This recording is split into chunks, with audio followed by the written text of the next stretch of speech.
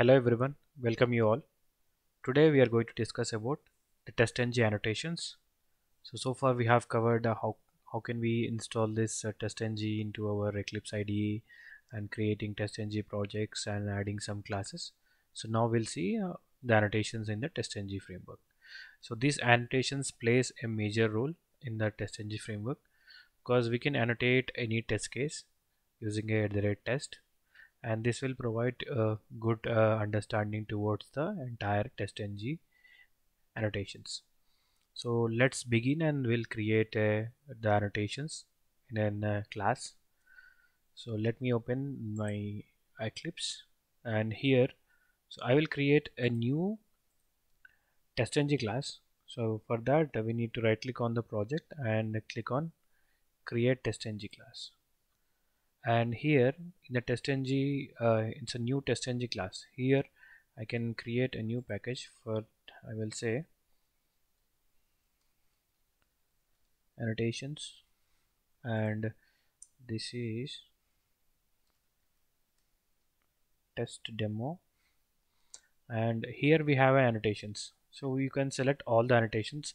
So for demoing purpose I will select all the annotations, so we'll understand the chronological order and the importance of this all the annotations. So I'm not doing it in data provider. So for data provider I will create another session, because this is very important as part of current in the data driven approaches. So we'll discuss that in more in upcoming videos. So let's create this class now. Click on finish. So as soon as I click on finish, I will getting all the annotations here. And here you may be surprising that if someone is new to this Selenium automation, and there we will not have a main method here. So the framework itself doesn't have any main method, but this annotation helps us to execute our main conditions. So this @test acts as an one test case. So we'll create a two @case, and I will say this as my new test one, and under that I will add sysort here. So this is my first test case,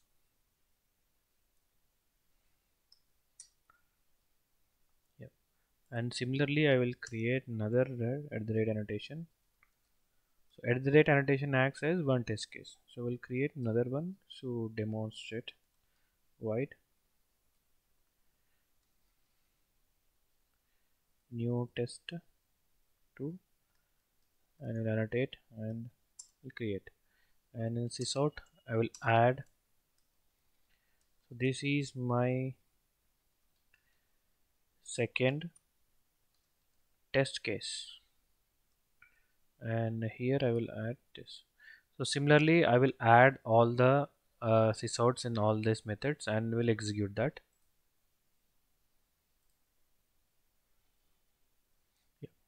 Yeah, now I have added all the sysorts in all the annotations.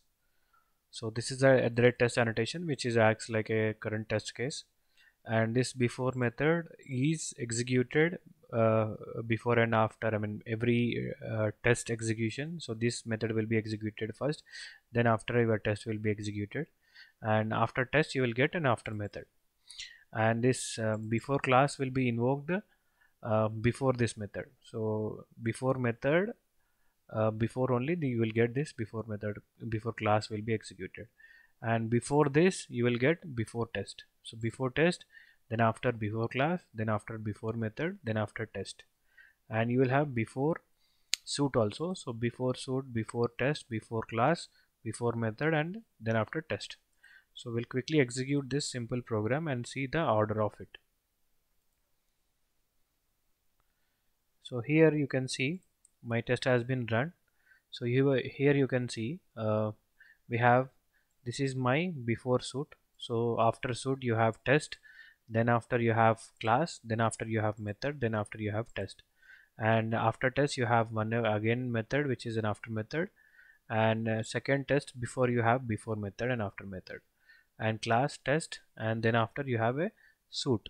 So suit will be executed after TestNG publish all the results. So suit will be executed all, and this suit help us to add some extra code, like after execution I need to send the entire report as an email format. So email format can be added in the after suit.